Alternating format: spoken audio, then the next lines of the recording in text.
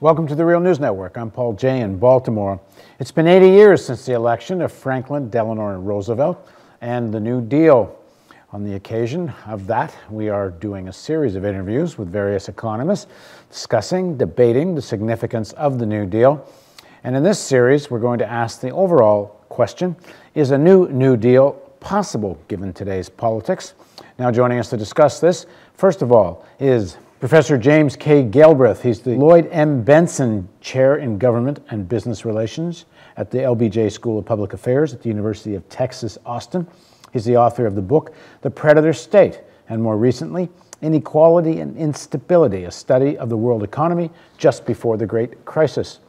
And also joining us from Toronto is Leo Panitch. He's the Canada Research Chair in Comparative Political Economy and a distinguished research professor of political science at York University in Toronto. He's the author of Global Capitalism and the American Empire, and he co-authored the book with Sam Gindin titled The Making of Global Capitalism. Thank you both for joining us. So Leo, let me start with you. Before we get into this sort of big question, is a New Deal necessary? And if so, is it possible? Let's talk about the original New Deal, its significance, the historic context of it. So please kick us off. You have to understand how the severity of the Depression had enormous impacts politically. People forget that in the week before the inauguration, the Nazis had taken power to rule by decree.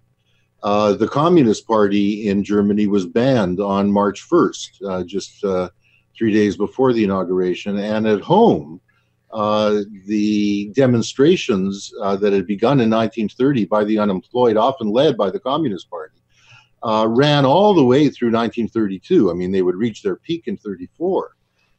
And Roosevelt's inauguration address reflected this.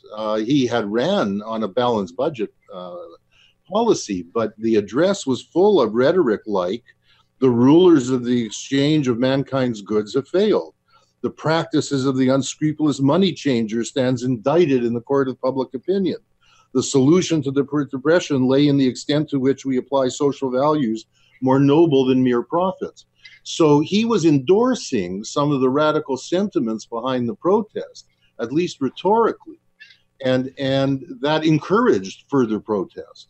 Even though, you know, when the first legislation was introduced, it was significant, certainly, especially in agriculture, and successful in agriculture, not in industry.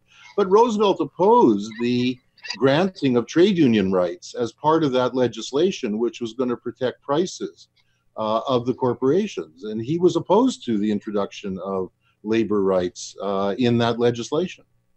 James, let's step back just one step. The cause of the crisis and the crash in 29, the differences and similarities to the crash in 08. Let's start with the fact that in 1929, there was no sense that industrial capitalism was necessarily a permanent phenomenon.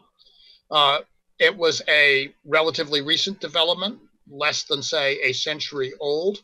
And it had been subject over the decades before the crisis to an ongoing series of panics, crashes, and depressions. In much of Europe, of course, its fate was very much up in the air. There had been the Bolshevik Revolution in Russia and the upheavals following the First World War, and ultimately the rise of fascism and Nazism were underway, just as Leo had said, at that particular moment. So this was a situation in which the entire, let's say, fate of the system was uncertain, very different from the, let's say, the psychology underpinning the Western industrial and financial capitalism of the last 50 or 60 years, which most people have grown up with under the presumption that it's a permanent system. A second major difference was that in 1930, when the Depression occurred, there was very little by way of a federal economic presence in the economy to deal with it. The scale of the government itself was very small, less than 10% of total output. And much of what we now know by way of the powers of central banking had not really been developed either. So the Federal Reserve, for that matter, was still by then a fairly new institution. So there was a need for a massive amount of institution building, which is what the New Deal in effect accomplished. I would not put a lot of weight on what happened actually in the monetary area, in the actions of the central bank. Most of what was done by newly created agencies. Deposit insurance, the regulation of the financial system through the Securities and Exchange Commission, the new regulatory agencies that were created, and the vast programs of positive construction and employment that were created over this period. So an entire system was built that had never previously existed and gave us an economy with a very strong presence of the federal government. And ultimately, as the New Deal progressed, that was extended to very large social insurance programs, which also had never previously existed, Social Security on a continental scale being the lead thing in the 1930s. And then added to that in the 1960s, we had the work of the New Frontier and especially of the Great Society, which extended this especially into healthcare, where we got Medicare, we got Medicaid. We got a major public presence in what became an increasingly important part of the economy, particularly as the older population grew relative to the rest. So that was the situation that we faced in 2008. Very different climate of expectations and a much stronger frame of public institutions to deal with the problems and capable of dealing with them often in ways which were practically automatic, in the sense that tax revenues dropped, public spending went up, and people's incomes were not going to collapse the way they did in between 1930 and 1933. So all of that was very much to the benefit of the world in which we live today. The problem that we have, I think, is that it also deprived us of a sense of urgency and a sense of the possibility of need for major reforms. So we, in effect, fooled ourselves into believing that the economy would recover in full, returning us to the pre-2008 levels of prosperity, or even pre-2000 levels of prosperity, without or with very minor or temporary interventions. We did, in fact, face a system-threatening, in many ways, system-destroying crisis, but we faced it without the sense that it was such. And so we did much less. And what we did in the last 5 years was designed to be temporary. It was in anticipation of a return to normal, which hasn't occurred. And so we have many people who are now coming to realize a bit late that their expectations are going to be very badly disappointed. And now we have a rather difficult moment in which we, I think, recognize that we didn't do what we should have done. And yet we obviously do not have the political, we're not in a moment where the political mobilization exists or the climate of crisis exists that permits us actually to move in the right direction. Quite the contrary, looks as though we're moving distinctly in the wrong direction, and will continue to do so for the indefinite future. Leo, same question. The reason for the crash in 29 and how that compares to 08. Well, economists are still disputing what were the exact causes of the Great Depression. John Kenneth Galbraith's great book on the Great Crash is really worth reading, and you will find in it that many of the same players who were at the source of the crisis in 2007, 2008, were in the story, not least Goldman Sachs, in 29. It was triggered by a financial crisis. One of the reasons, in my view, that it occurred, when it occurred, it might have occurred, there would have been a crisis in any case. James is right that there was a series of crises in capitalism in that period. One of the reasons was that the Fed had been trying to make the gold standard work when the international system had gone back on it in 26 by keeping interest rates low in order to protect the British pound, essentially. And when that helped produce the enormous bubble in the stock market, when they tried to restrain that then led to the cascading fear that brought about the financial crisis. Part of what was going on, however, was democracy. It was, this was now taking place in a period where workers had got the right to vote, where unions were emerging and on strike. There were elements of democracy, and applying the gold standard, the automatic austerity that had been used to deal with the currency crises earlier, was no longer possible, and the rulers of the world didn't understand that then. The pragmatists, and they were pragmatists, the people who were behind Roosevelt's Brains Trust, knew, and I think James got it right, that you couldn't go back any longer to a small size, competitive, laissez-faire, small individual enterprise economy, which often, in a very utopian way, American radicals had looked to. And they were attempting to protect the industrial economy that they now realized was here for good. And they were protecting it via very corporatist means of keeping prices up and allowing now legally corporations to set their prices together to prevent a massive decline in prices. Now, in exchange for that, certain trade union rights were initially opened up, although Roosevelt wasn't very keen on this. This eventually led to the Wagner Act. But I think one has to say they were pragmatically intervening, developing state capacities, exactly as James said, capacities that had never existed, most impressively in terms of agricultural regulation. But they were pragmatically saving capitalism. They were saving the private institutions. Sure, J.P. Morgan had his comeuppance, but the separation of investment banking from commercial banking, from insurance companies and from trust companies, which provided mortgages, so that those watertight compartments introduced in the banking legislation was as much about protecting private banking as doing away with it, much more about protecting it.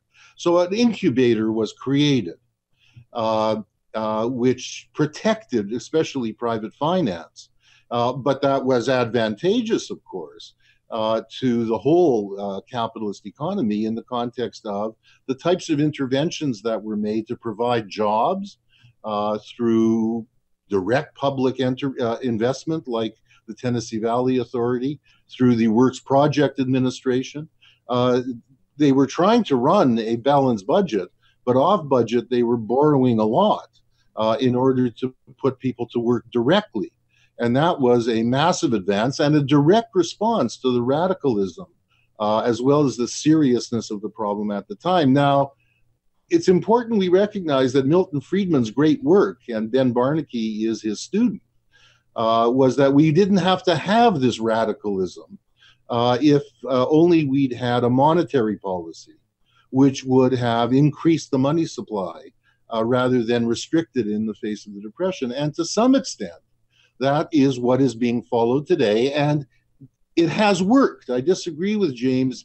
I think in capitalist terms, and at the expense of perpetuating enormous inequality of power and income, etc., it has worked to prevent what happened between 1929 and 33. It certainly hasn't worked in the sense of shifting the balance of class forces in the way that happened in 1935, 1936, etc. But one needs to remember that Roosevelt did his truce with big business, and the New Dealers called it that in 1938. What was introduced before the Great War was a very, very mild Keynesianism, not an ambitious one at all. And the more radical elements in these new administrative agencies, in the Department of Commerce, in the Treasury itself, that had come in during the Depression to the state, were largely marginalized.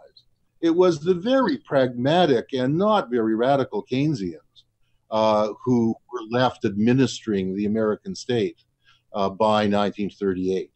Milton Friedman came along in 1964 with a book along with Anna Schwartz, right, which made the case that had the Federal Reserve had kept the money supply from falling, the Depression would not have occurred.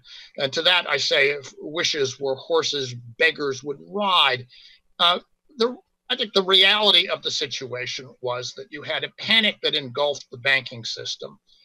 People rushed to take their deposits out. This system of credit collapsed, and there was nothing in practice that the Federal Reserve could have done to deal with that. And so I don't believe for a minute that there was a mechanical process whereby a ostensibly all-powerful central bank could have forestalled the Depression, given the institutional situation that existed in the industrial situation. I agree with that, James. I don't think the institutional capacity. Let me just make the point. It seems to me that the New Dealers correctly recognized that you needed a much larger array of stabilizing institutions, and they took that route. They had no confidence in the Federal Reserve's ability to handle this, and the Federal Reserve was brought to heel and became a cooperating player and continued so up until 1951. But it was not in the most successful period. In the period of war mobilization, it was definitely a secondary and cooperating player, not a lead one. And that seems to me to have been its proper role. Now, what the Federal Reserve could and did do in 2008 was to provide massive amounts of liquidity so as to keep institutions that were functionally insolvent from collapsing.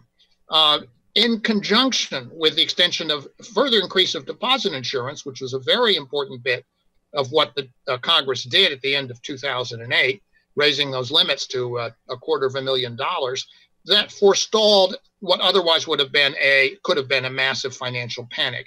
But it does not bring you to the point where the financial sector is back at work financing, job creating, recovery, or financing the expansion of business, which in fact is exactly the thing that hasn't happened. So I think we're seeing very clearly the limitation of the ability of the central bank. And actually, I think right now, if you look at the central bank, Chairman Bernanke is a middle of the road figure, but other figures on the central bank are probably as progressive as any appointees have been at that institution since the 30s and 40s. But it is its ability to influence the course of events, even though it has declared that it wants to maintain actually a very reasonable employment target and will maintain low interest rates. Being able to control the rate at which banks can borrow from the government is not the same thing as being able to control the rate at which banks actually make loans to the public and to small businesses in particular. Yeah, Leo, what about that? The liquidity has helped stop the banks from crashing, but it hasn't done very much for the economy. No, I think the lesson that Bernanke learned, and he wrote his scholarly work on this, was that you could keep private banking going. The Depression wouldn't have been prevented, and the institutional capacity wasn't there then. But he learned that what you have to do when there's this scale of a financial crisis with knock-on effects on the economy around the world immediately, yes, he has been applying in that sense Friedman's lesson. But if you save the private banking system, that certainly doesn't mean, and the Depression showed us this lesson, that the banks will necessarily put that liquidity into investment. And they haven't. And they didn't during the Depression. The lesson that needs to be learned is to get us out of this situation. It's not as severe as the situation was in 1933. One cannot rely simply on saving the private banking system. We agree on that. I just want to come back on this because I think Bernanke's position actually was, before the crisis, that they did have the power to prevent a long-term slowdown, departure from potential GDP, that, in fact, they didn't have the power to prevent. So I think Bernanke fostered a exaggerated view of the Federal Reserve's power in this matter. Hang on one sec, guys. So we're going to move to a second segment. And the question we will pick up on is, if then all this liquidity the Fed's putting into the banks is not going into the economy, which is why many people are saying there needs to be a new deal, and people are saying it needs to be a new Green Deal. Well, if that's what's needed, is it possible given the politics of today? And that's the question we're going to take up in part 2 of our interview. Thank you, gentlemen, for joining us. And thank you for joining us on the Real News Network.